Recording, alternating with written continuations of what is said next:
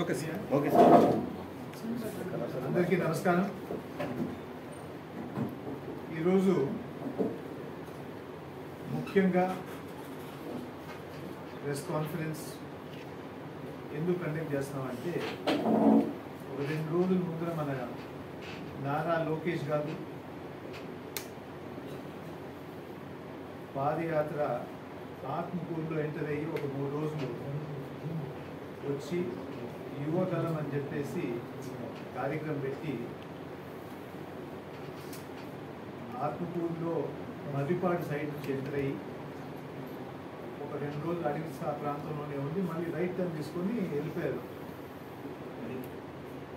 పోకముందు ఒక బహిరంగ సభ అని చెప్పి పెట్టడం కూడా జరిగింది.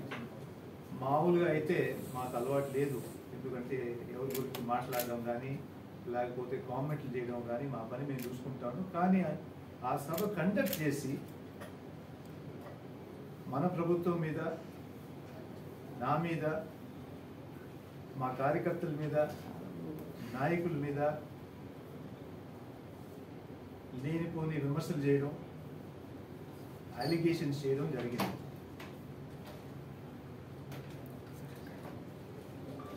మొదలు పెట్టడం మన ముఖ్యమంత్రి గారికి ఒక మెడికల్ కండిషన్ ఉందని చెప్పి చెప్పడం జరిగింది. Mythomania syndrome. దాంతో నాకు కూడా నిజంగా దాని గురించి తెలీదు. ఆయన చెప్పడం బట్టి మనం కూడా గూగుల్లో చూసామన్నమాట. మైథోమేనియా సిండ్రోమ్ అనేది ఏంటి, దాని అర్థం అనేది. మైథోమేనియా సిండ్రోమ్ అంటే కొన్ని మనుషులకి లేనిది ఉన్నట్టు చూపించడం, ఉండేది లేనట్టు చూపించడం, అదే పదే పదే చెప్పి వాళ్ళు కూడా సొంతంగా నమ్మేస్తారు అన్నమాట. అంటే వాళ్ళు చెప్పే అబద్ధాలు వాళ్ళే నమ్మేస్తారు. ఆ రోజు ఆ బహిరంగ సభలో అంతా వినిన తర్వాత ఒకటి మాత్రం తేలింది. ఆ మెడికల్ కండిషన్ నారా లోకేష్కి బాగా ఎక్కువ ఉంది. ఆ కండిషన్ కొంచెం అందరూ భావించవచ్చు. మీరు చెప్పే ఒక్కొక్క ఐటెం మీరు బహిరంగ సభలో ఏమని చూస్తే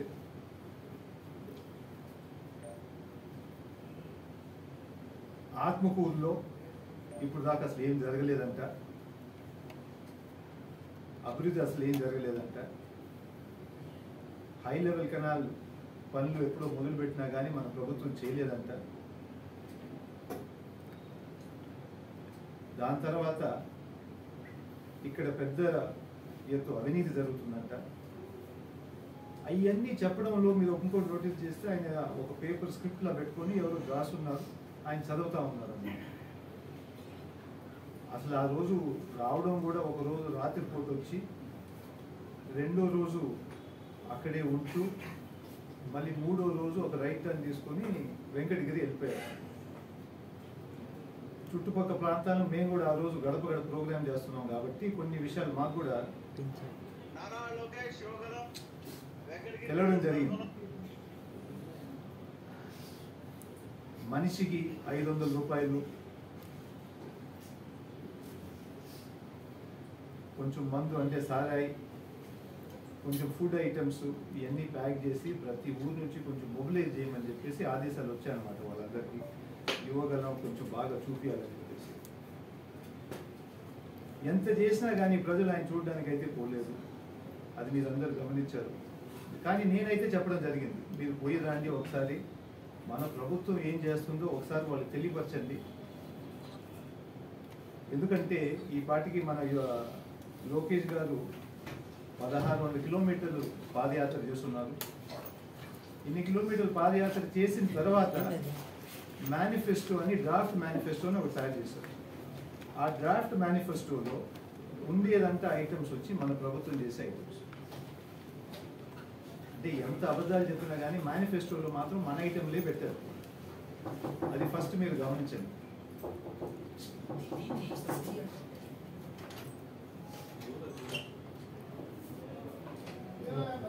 నంబర్ 2,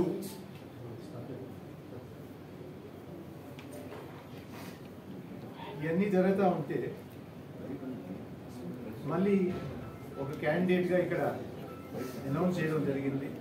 అంటే ఇక్కడ ఆనం రామనారాయణ గారు అక్కడ స్టేజ్ యువకులకు సపోర్ట్ ఇస్తూ మళ్ళీ ఆత్మకూరు గురించి ఏదో అలిగేషన్స్ కానీ విమర్శలు చేయడం జరిగింది.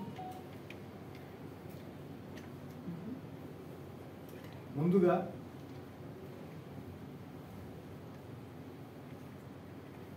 ఆనం రామనారాయణ రెడ్డి గారు మీకు సూటిగా 2-3 ప్రశ్నలు అడగాలి. ప్రజలందరూ మీరు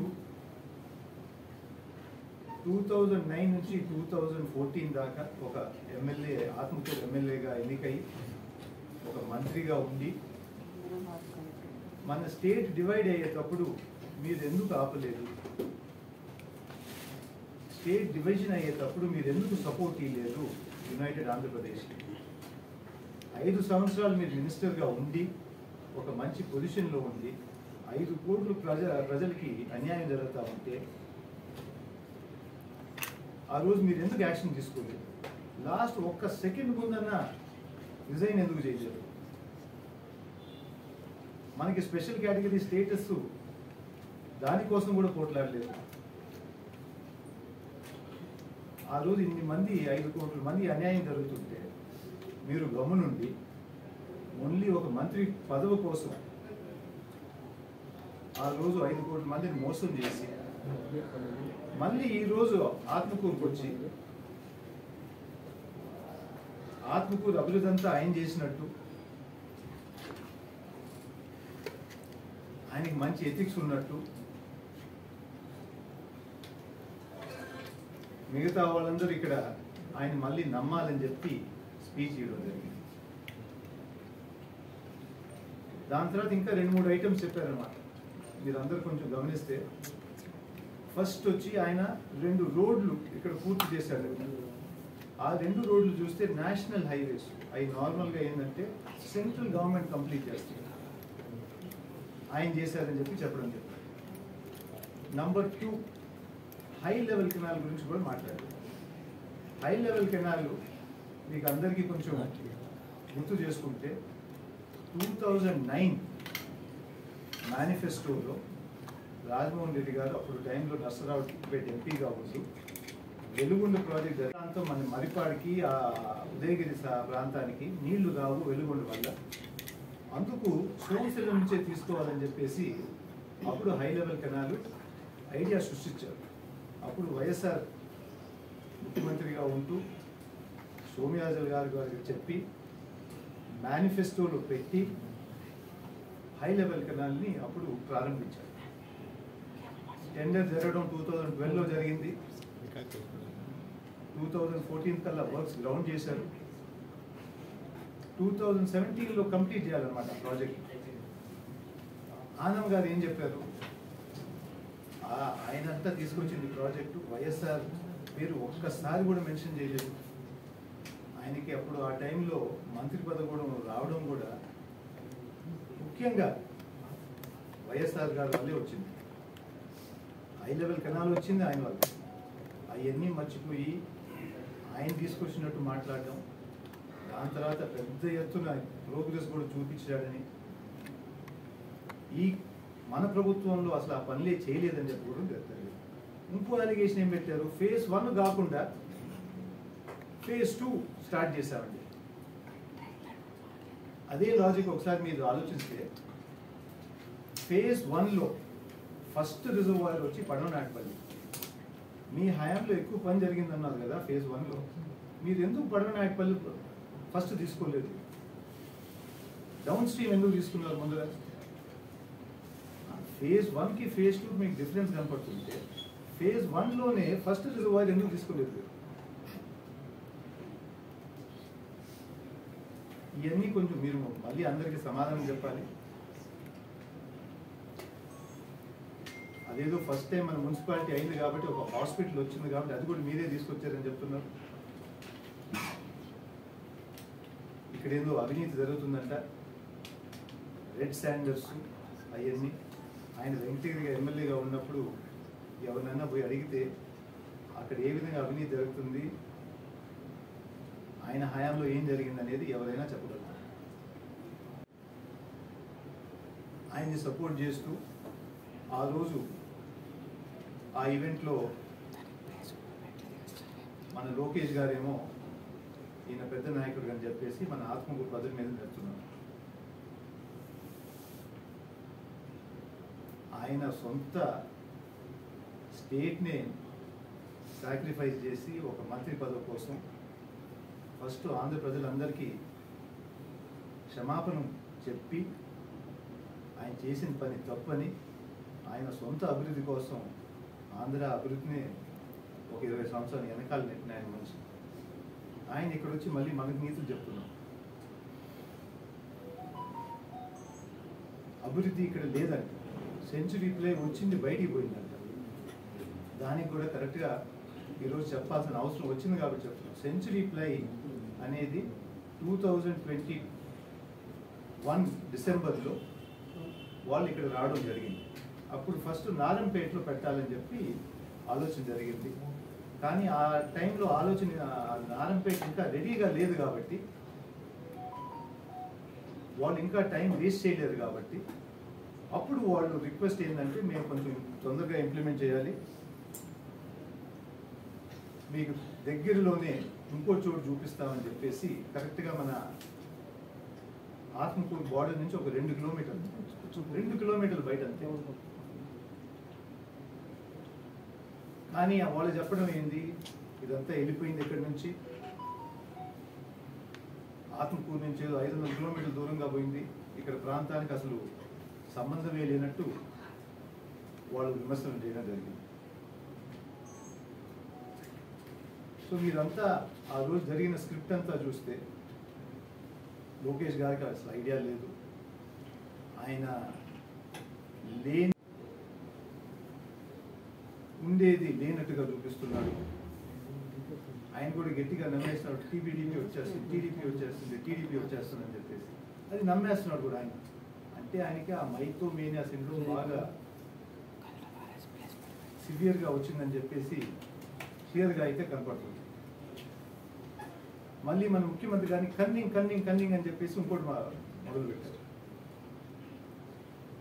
కన్నింగ్ అంటే ఎవరైనా కానీ వాళ్ళ సొంత ఇంప్రూవ్మెంట్ కోసం లేకపోతే ఏమైనా గోల్ అచీవ్ అవ్వడానికి చీట్ చేయడం, అబద్ధాలు ఆడడం, అవన్నీ చేసి అంటే ఏ మీన్స్ అయినా చేసుకుని వాళ్ళ గోల్ అచీవ్ అవ్వడం అంటే అది కన్నింగ్ అని అర్థం.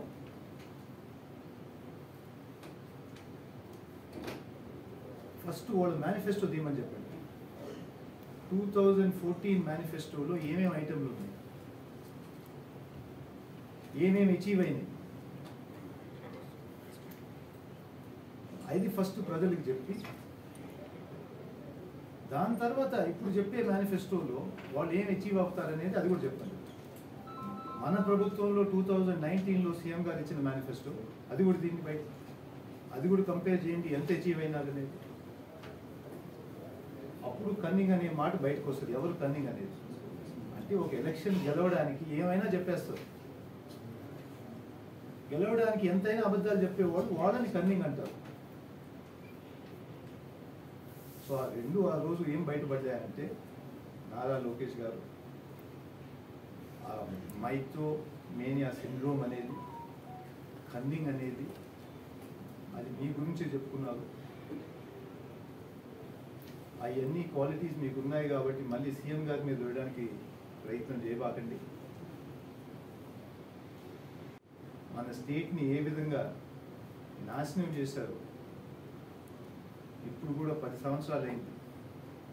10 సంవత్సరాలు అయినా కానీ మనకి ఆ రెవెన్యూ డెఫిసిట్ పెట్టుకొని ఒక స్టేట్ని నడుపుతా ఉన్నామంటే ఎంత గ్రేవ్ ఇంజస్టిస్ జరిగేటప్పుడు మీరు ఒక మంత్రి పదవి కోసం అసలు దాన్ని అడ్డుకోలేదు, సపోర్ట్ లేదు. మళ్ళీ ఈరోజు ఇక్కడికి వచ్చి నీతులు మాట్లాడుతూ ఉన్నారు.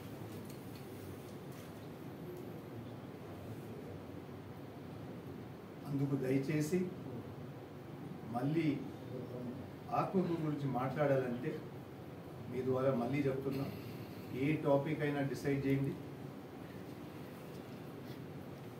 టైం డిసైడ్ చేయండి, లొకేషన్ డిసైడ్ చేయండి, ఫేస్ టు ఫేస్ డిబేట్కి రండి.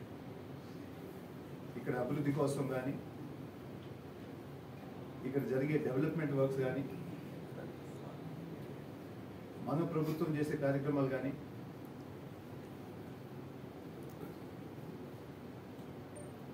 ఎక్కడో మైక్ ఇచ్చారని చెప్పేసి 2 మాటలు మాట్లాడేసి హడావిడి చేసి వెళ్ళిపోవడం కాదు.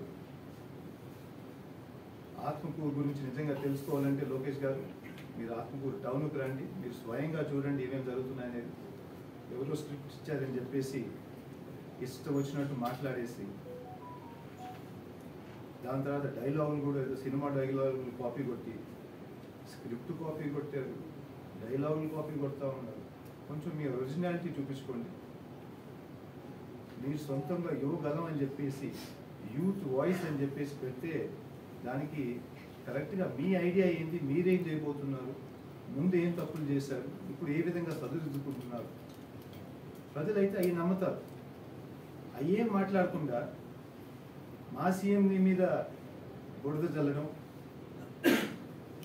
ఇప్పుడు దాకా చేసిన కార్యక్రమాల గురించి 4 సంవత్సరాలు చెప్పడమే కదా మన శ్రీలంక అయిపోయినామని, స్టేట్ నాశనం అయిపోయిందని, అసలు మా యూత్కి భవిష్యత్తు లేదని ఇన్ని చెప్తూ పెట్టారు.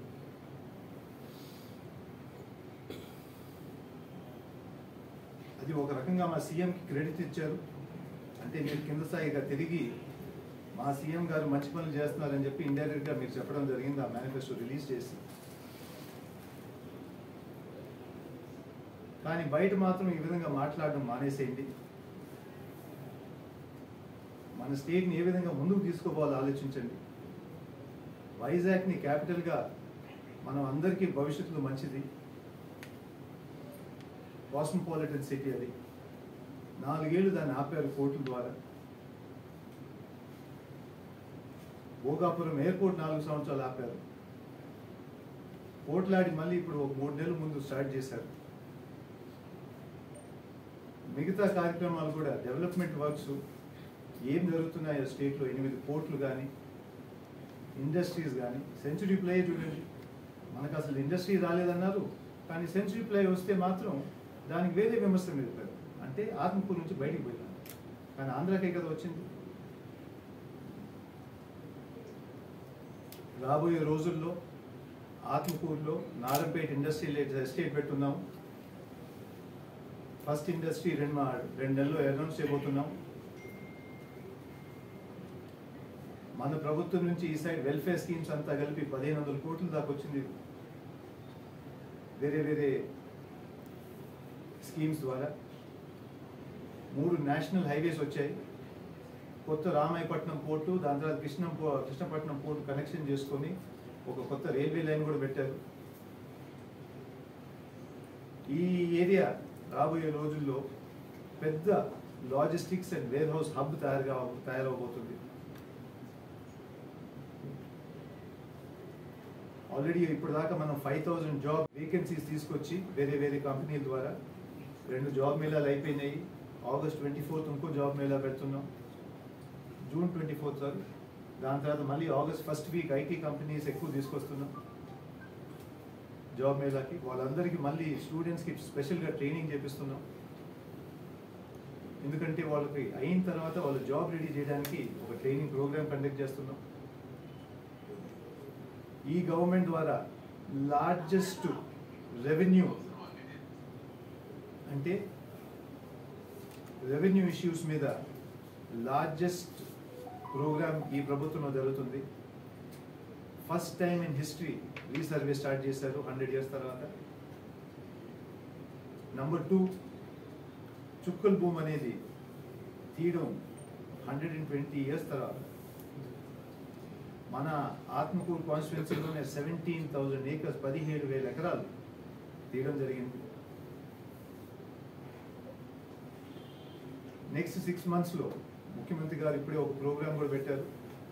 వాలంటీర్ల ద్వారా ప్రతి ఇంటికి పోయి ఇమీడియట్గా వాళ్ళ రెవెన్యూ సమస్యలు ఏమున్నాయో 1 month టైం ఇచ్చి అన్ని రిజాల్వ్ చేయమని చెప్పేసి ప్రతి ఇంటికి పోయి ఇంత పెద్ద ఎత్తున చేసేటప్పుడు దయచేసి మీరు ఈ ప్రోగ్రామ్ ఏ విధంగా ముందుకు తీసుకోపోవాలో లేకపోతే ఇంప్రూవ్ చేయాలో దాని గురించి మాట్లాడండి. కానీ ఇక్కడికి వచ్చి అనవసరమైన విమర్శలు కానీ మా నాయకుల మీద అవినీతి ఆరోపణలు చేయడం కానీ లేనిది ఉన్నట్టు సృష్టించడం, మీ మెడికల్ కండిషన్ని కొంచెం జాగ్రత్తగా చూసుకొని విమర్శలు కూడా జాగ్రత్తగా ఇచ్చేటప్పుడు మీరు ఊరినే చదివి అందరికి ఇనిపి బాకండి అని చెప్పి మళ్ళీ లోకేష్ గారు కోరుతూ మీకు ఇన్విటేషన్ ఇస్తున్నాం. మళ్ళీ ఆత్మకూరుకు రండి. మీరు చెప్పిన అలిగేషన్స్ 1 by 1 ఏముందనేది చూపిస్తాం. మా కాన్స్టిట్యున్సీలో ఏ విధంగా అభివృద్ధి జరుగుతుంది. మీ ఇంకో పెద్ద మనిషి తీసుకొచ్చారు ఆ రోజు ఈ ఏరియా గురించి మాట్లాడడానికి, ఆనం రామనారాయణ రెడ్డి గారు. ఫస్ట్ మీరు ఇక్కడికి వచ్చే ముందర ఈ ప్రజలందరికీ క్షమాపణ చెప్పండి. మీరు చేసిన ఈ ప్రాంతానికి అన్యాయం, ఆ రోజు విభజన జరిగేటప్పుడు మీ స్టాండ్ ఏ విధంగా 5 కోట్ల మందికి నష్టం జరిగిందో ఫస్ట్ దానికి మీరు అందరినీ క్షమాపణ కోరండి. దాని తర్వాత మిగతా సబ్జెక్ట్స్ ఏమైనా కానీ మాట్లాడతాం. Thank you. ఎమ్మెల్యే గారు, సంఘం మ్యారేజ్ అప్పుడు సీఎం గారు కొన్ని హామీలు ఇచ్చారు. ఎంతవరకు వచ్చింది, ఎన్ని వర్క్ స్టార్ట్? మంచి పాయింట్ తీసుకొచ్చారు. నెక్స్ట్ జాబ్ మేళా పెడుతున్నాం. అది 1350 వేకెన్సీస్ తీసుకొస్తున్నాం. దాంట్లో మెయిన్గా అమర్ రాజా బ్యాటరీస్, డిక్సాన్ మొబైల్స్, అట్లాంటి ఇండస్ట్రీస్ కూడా తీసుకొస్తున్నాం. ఆగస్ట్ ఫస్ట్ వీక్ ఇంకో జాబ్ మేళా కూడా పెడుతున్నాం. దాంట్లో ఐటీ కంపెనీస్ కూడా తీసుకొస్తున్నాం. ఎందుకంటే మనం మొత్తం ఇండస్ట్రీని, మొత్తం కాన్స్టిట్యున్సీని సర్వే అయిపోయింది. ఎన్ని మంది స్టూడెంట్స్ బీటెక్, ఎన్ని మంది స్టూడెంట్స్ ఇంటర్, ఎన్ని మంది స్టూడెంట్స్ డిగ్రీ, వాళ్ళకి ఏ విధంగా శాలరీ, మన శాలరీ బేస్ వచ్చి 15,000 నుంచి 25,000 దాకా ఉంది, డిపెండింగ్ ఆన్ క్వాలిఫికేషన్ కానీ, జాబ్ కానీ, లేకపోతే వాళ్ళ ఎడ్యుకేషన్ గురించి కానీ. సో ఇవన్నీ ఆల్రెడీ మనం మ్యాప్ చేస్తున్నాం మన ఆత్మకూరు కాన్స్టిట్యున్సీలో. సచివాలయం వైజ్ కంప్లీట్ డేటా ఉంది మన దగ్గర. సో రాబోయే 1 yearలో ఏ విధంగా జాబ్ మేళాస్ పెట్టాలనేది, ఏ ఇండస్ట్రీస్ పిలవాలనేది, ఏ విధంగా ట్రైనింగ్ చేయాలనేది కూడా ఆల్రెడీ మ్యాప్ చేస్తాం. సార్, ఇప్పుడు 23rd బస్ స్టాండ్ ఓపెనింగ్ ఉంది. అయితే దాని ఇన్విటేషన్లో ఆత్మకూరుకి మున్సిపల్ చైర్మన్ ప్రథమ అంటే మున్సిపల్ ఫండ్స్ కూడా కొంత ఉన్నాయి. మరి మున్సిపల్ చైర్మన్ పేరు దాంట్లో ఇన్విటేషన్ ఎందుకు వెళ్ళాలి? ఎందుకు లేదండి, మున్సిపల్ చైర్మన్ ఉంది కదా. ఆ ఇన్విటేషన్లో it is only invitation on behalf of bus stand opening, అంతేగాని ఆ గెస్ట్ లిస్ట్ దాంట్లో లేదు. దట్ గో ఫర్ ముఖ్యంగా ఆ bus terminal has been completely funded by MGR foundation. అంటే ఇప్పుడు దాంట్లో మున్సిపాలిటీ ఫండ్స్ లేవంటారా? మున్సిపాలిటీ ఫండ్స్ లేవండి. మనం ఆ పక్కన కింద సైడ్ రోడ్స్ ఏమున్నాయో అది నుడా కింద టెండర్ పిలిచారు, అంతేగాని మెయిన్ స్ట్రక్చరు బస్ టెర్మినల్ అయితే completely funded by MGR foundation.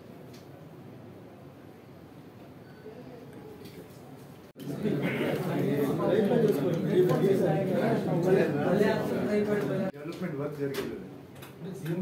ఒక నిమిషం, సంగం బ్యారేజ్ అనేది కూడా 2008 సంగం బ్యారేజ్, నెల్లూరు బ్యారేజ్ 2009లో స్టార్ట్ అయ్యేది. కానీ కంప్లీట్ చేసింది మన సీఎం గారు. ఆ 10 yearsలో మేము కూడా ఫస్ట్ రిటర్న్ క్వశ్చన్ అడుగుతున్నాం వాళ్ళకి. ఆ 10 yearsలో మీరు సంగం బ్యారేజ్ అంతా కలిపితే ఒక 300 కోట్ల ప్రాజెక్ట్ ఎందుకు కంప్లీట్ చేయలేదు? అది లాస్ట్ ఇయర్ ఆగస్ట్లో ఓపెన్ అయింది. ఆ రోజు వచ్చినప్పుడు మనం ముందే ఒక సర్వే కూడా చేస్తున్నాం మొత్తం కాన్స్టిట్యున్సీకి. ఇంపార్టెంట్ నీడ్స్ ఏందనేది విలేజెస్లో కానీ, లేకపోతే ఇరిగేషన్లో కానీ, లేకపోతే కొన్ని ఇన్ఫ్రాస్ట్రక్చర్ వర్క్స్ అని చెప్పేసి దాన్ని బట్టి ఆ రోజు సీఎం గారు వచ్చిన ప్రోగ్రాంలో మనం కోరడం జరిగింది. మీకు అందరికీ అప్డేట్ ఏంటంటే ఆల్మోస్ట్ ఆల్ ఇప్పుడు 6 months అయిపోయింది. ప్రతి డిపార్ట్మెంట్ డీటెయిల్ ఎస్టిమేట్ తయారు చేసి కన్సర్న్ డిపార్ట్మెంట్స్ దాని ఫైనాన్షియల్ అప్రూవల్ కోసం సీఎం ఆఫీస్కి పంపించేస్తున్నారు అంది. సో ఆ ప్రాసెస్ అంతా నార్మల్గా ఒక 6-7 నెలలు పడుతుంది కాబట్టి అదంతా అయిపోయింది. దాని తర్వాత మీకు రిక్వైర్డ్ పేపర్స్ కూడా రిలీజ్ చేస్తాం. సీఎం ఆఫీస్లో ఎక్కడ అప్రూవల్ కోసం వచ్చిందని ఆ డీటెయిల్ ఎస్టిమేట్స్ కూడా రెడీ ఉన్నాయి కాబట్టి ఇప్పుడు నెక్స్ట్ 2-3 monthsలో దాని శాంక్షన్ కూడా చేయడానికి కూడా ప్రయత్నం చేస్తాం. ఆత్మకూరుకు వచ్చిన ప్రాజెక్టు 10,000 కలుతుంది, ఎందుకు వెళ్ళింది? నాకు మీరు కొంచెం లేట్గా వచ్చారు, ఆల్రెడీ ఎక్స్ప్లెయిన్ వచ్చాను చేశాను. నేను. కానీ బద్వేల్ కంటే ఆ రోజు నారంపేటలో పెట్టాలని ఆలోచించారు. ఆ రోజుకి నారంపేట ఇంకా ఇన్ఫ్రాస్ట్రక్చర్ రెడీ కాలేదు కాబట్టి వాళ్ళు కూడా టైం లేదు కాబట్టి వాళ్ళు ఏమన్నారంటే దగ్గరగా ఏముందనేది ఒక చోటు చూడండి, మాకు ఇదే స్థలం ఉండేటట్టు, ప్లస్ ఎలక్ట్రిసిటీ కానీ వాటర్ సప్లై కానీ అన్నీ ఉండేటట్టు అదే. ఆ రోజు దగ్గరగా ఏం జరిగిందంటే మన ఆత్మకూరి కరెక్ట్గా ఒక 2 కిలోమీటర్లు బయట అంతే. అంటే టెక్నికల్గా అయితే కడప డిస్ట్రిక్ట్లో ఉంది, కానీ యాక్చువల్గా చూస్తే దానికి పెద్ద టెర్మినల్ ఓపెనింగ్. ఆ బస్ టెర్మినల్ కూడా మనం ఎంజిఆర్ ఫౌండేషన్ తరఫున ఫస్ట్ ప్రాజెక్ట్ ఎందుకు తీసుకున్నామంటే ఆత్మకూరుకి ఫస్ట్ పాయింట్ ఆఫ్ ల్యాండింగ్ అన్నమాట. అంటే ఏ ఊరికైనా, ఏ పెద్ద ఊరైనా కానీ, బెంగళూరు అయినా ముందు ఎక్కడికైనా కానీ ఎవరైనా దిగేది ఫస్ట్ డెస్టినేషన్ ఏదర్ ఎయిర్పోర్ట్ అయినా, ట్రైన్ స్టేషన్ అయినా, బస్ స్టేషన్ అయినా ఉంటుంది.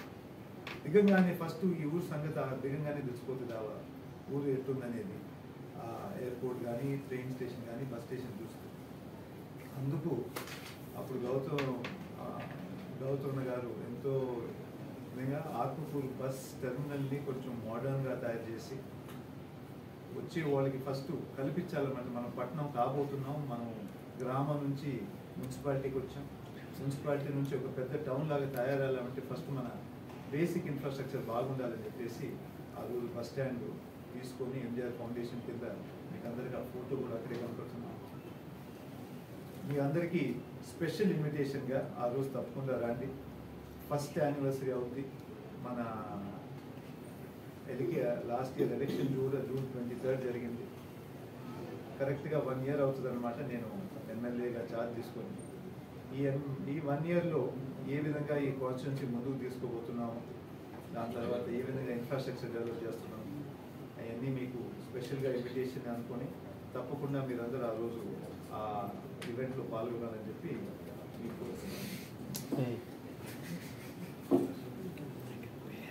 కానీ మిగతా వ్యవస్థలు కానీ అక్కడ కరెక్ట్గా ఉన్నాయి కాబట్టి ఆ రోజు అక్కడ పెట్టారు. అంటే సార్ ఇప్పుడు దాదాపుగా వెనుకబడిన ప్రాంతమే కదా ఆత్మకూరు ప్రాంతం అనేది 3,000 కోట్ల రూపాయలతో 2,500 మందికి ఉపాధి కల్పించే ఉద్దేశంతోనే కదా అప్పుడు దివంగత గౌతమ్ రెడ్డి గారు పెట్టింది. ఇది మీరు ఆయన మరణాంతరం మీరు మా ఎమ్మెల్యేగా వచ్చారు, దాన్ని ఆల్టర్నేట్గా ఇప్పటి వరకు కూడా ఒక ఫ్యాక్టరీ కూడా తీసుకురారు. అది కూడా మీకు చెప్పాలి కదా. ఫస్ట్ ఫ్యాక్టరీ ఇప్పుడు నెక్స్ట్ 1 monthలో అనౌన్స్ చేస్తున్నాం. ఆ ఫ్యాక్టరీ ఏంటంటే similarly like century ply although smaller scale అన్నమాట. మన అగ్రికల్చరల్ వేస్ట్ అంటే వరి కట్టే కోసేటప్పుడు గడ్డిలాగా బయటకు వస్తుంది, అది వేస్ట్. ఆ వేస్ట్ ప్రోడక్ట్తో ఫర్నిచర్ ప్రోడక్ట్స్ తయారు చేయడానికి ఒక కొత్త ఇండస్ట్రీ తీసుకొస్తున్నాం నారంపేటలో. అది ఫస్ట్ ఇండస్ట్రీ అవుతుంది. మన ప్లాన్ ఏంటంటే ఇప్పుడు మనం మీకు అందరికీ తెలుసు ఆత్మకూరు డెవలప్మెంట్ ఫోరం అని ఒక ప్లాట్ఫామ్ తయారు చేస్తున్నాం. దాంట్లో ఐఐటి తిరుపతి కానీ, ఐఐటి మెడ్రాస్ కానీ, మిగతా అగ్రికల్చర్ యూనివర్సిటీస్ కానీ వాళ్ళందరూ దాంట్లో ఒక భాగం అన్నమాట. వాళ్ళు అడ్వైస్ చేసింది ఏంటంటే రాబోయే రోజుల్లో ఆత్మకూరుకి ఏ విధంగా ముందుకు తీసుకుపోవాలంటే ఇక్కడ 90% అగ్రికల్చరల్ కమ్యూనిటీ ఉంది. ఈ 90% వచ్చే 5 సంవత్సరాల్లో ఒక 60% దాకా తగ్గే అవకాశం ఉంది. ఎందుకంటే చాలా మంది కొత్తగా పిల్లలు కానీ వీళ్ళందరూ చదువుకొని అగ్రికల్చర్ చేయకుండా వేరే ఇండస్ట్రీ చేస్తారు. సో రాబోయే రోజుల్లో మెకనైజేషన్ ఇంప్రూవ్ అవుతుంది. ప్లస్ ఈ అగ్రికల్చర్ ప్రోడక్ట్స్తో దాని కన్సర్న్ ఇండస్ట్రీస్ ఇక్కడ పెడతామని చెప్పేసి ఆ ఆలోచనతో ఫస్ట్ ఇండస్ట్రీ తీసుకొచ్చాం అన్నమాట. ఇప్పుడు లాస్ట్ 6 నెలల నుంచి కొంచెం తీవ్రంగా అందరితో డిస్కషన్ చేసి ఈ ఫస్ట్ ప్రోడక్ట్ అన్నమాట అగ్రికల్చర్ వేస్ట్తో ఒక ఫర్నిచర్ తయారు చేసే ఇండస్ట్రీ ఒకటి తీసుకొస్తున్నాం. నెక్స్ట్ వచ్చి ఫుడ్ ప్రాసెసింగ్ ఇండస్ట్రీ రెడీ చేస్తున్నాం. ఏంటంటే ఇక్కడ నిమ్మకాయ లేకపోతే మిగతా ఏం గ్రోత్ ఏరియాస్ ఉన్నాయో వాటిలన్నిటికీ ప్యాకేజింగ్ అండ్ ఫార్వర్డింగ్ అనమాట. ఇప్పుడు ఏంటంటే మనకి ఇబ్బంది ఏంటంటే ఇప్పుడు బస్తాల్లో ఎక్కడం చాలా వరకు స్పాయిల్ అవ్వడం, దాని తర్వాత రోడ్డు ఉండడం. ఆ లాంగ్ టర్మ్ ప్లానింగ్ తీసుకొని వచ్చే 5 yearsలో ఈ వీటికి ఇండస్ట్రీస్ అన్ని తయారు చేస్తున్నాం. ఎంతమంది ఉపాధి కల్పించవచ్చు అంటే ఫస్ట్ ప్లాంట్ పెట్టేది అప్రాక్సిమేట్గా 150 people ఫస్ట్ ప్లాంట్. కానీ రాబోయే రోజుల్లో depending on how first plant performance ఏ విధంగా ఉంటుంది, దాని తర్వాత సపోజ్ మనకి హై లెవెల్ కెనాల్ కూడా తొందరగా అయిపోతే మోర్ ఏరియా అగ్రికల్చర్ కింద వస్తుంది కాబట్టి ఆ ప్లాంట్ సైజ్ని పెంచవచ్చు. అంటే ఒక ఎకరాకి నార్మల్గా 1.5 to 2 tons వస్తుంది అనమాట ఈ వేస్ట్. వీళ్ళు కూడా మన ఫార్మర్కి ప్రతి కేజీకి 2.5 rupees పే చేస్తారు ఆ వేస్ట్. వాళ్ళు కూడా ఒక ఆదాయం లేని ఆదాయం చూపిస్తాం అన్నమాట. ప్రతి ఎకరాకి 1.5 tons to 2 tons waste depending ఆ కటింగ్ మెథడ్ బట్టి ఉంటుంది అనమాట. పర్ కేజీకి 2.5 రూపీస్ వాళ్ళకి పేమెంట్ కూడా చేస్తారు. సో రెండు విధాలుగా వాళ్ళకి వేస్ట్కి డబ్బులు వస్తాయి, దాని తర్వాత మన ప్రాంతానికి కూడా ఒక ఇండస్ట్రీ వస్తుంది. అట్లాంటి ఇండస్ట్రీస్ మోర్గా తీసుకొని మనం రాబోయే రోజుల్లో ఇంకా ఎక్కువగా ఇండస్ట్రియలైజేషన్ చేయడానికి తప్పకుండా ఒక 2-3 monthsలోనే మన కాన్స్టిట్యుయెన్సీ డెవలప్మెంట్ ప్లాన్ అనేది తీసుకొస్తాం. ఎమ్మెల్యే గారు ఈ ప్రాంతంలో నిరుద్యోగ యువతకి ఉపాధి కల్పించాలని ప్రయత్నం చేస్తున్నారు. ఇప్పటి వరకు ఎంతమంది కల్పించారు, ఏ స్థాయి నుండి కల్పించారు, ఎంతమంది? 2 points. మనం ఫస్ట్ జాబ్ మేళా పెట్టినప్పుడు ఆల్మోస్ట్ 1500 వేకెన్సీస్ తీసుకొచ్చాం. ఎక్కువగా ఇక్కడ చుట్టుపక్కల ఇండస్ట్రీస్ తీసుకొచ్చాం. శ్రీ సిటీ అనుకోండి, లేకపోతే ఇక్కడ తిరుపతి కానీ ఇట్లాంటి ఇండస్ట్రీ తీసుకొచ్చాం. ఫస్ట్ జాబ్ మేళాకి మనకి 1500 వేకెన్సీస్ తీసుకొస్తే 450 అప్లికేషన్స్ వచ్చాయి. దాంట్లో 250 సెలెక్ట్ అయ్యారు, కానీ ఫైనల్గా 150 మందికి ప్లేస్మెంట్ జరిగింది. సో దాంట్లో స్టడీ కూడా చేసాం, దేనివల్ల కొంచెం తగ్గింది అనేది. మెయిన్గా ఏంటంటే స్టూడెంట్స్ జాబ్కి మ్యాచ్ అవ్వడానికి కొంచెం ట్రైనింగ్ అవసరం. ఆ ట్రైనింగ్ గ్యాప్, ఆ స్కిల్ డెవలప్మెంట్ గ్యాప్ ఐడెంటిఫై చేస్తూ లాస్ట్ 3 months నుంచి కూడా ప్రతి మన లోకల్ ఇంజనీరింగ్ కాలేజ్ కానీ పాలిటెక్నికల్ కాలేజ్ కానీ ఈ ట్రైనింగ్ ప్రోగ్రామ్స్ కండక్ట్ చేస్తున్నాం. నెక్స్ట్ మనం June 23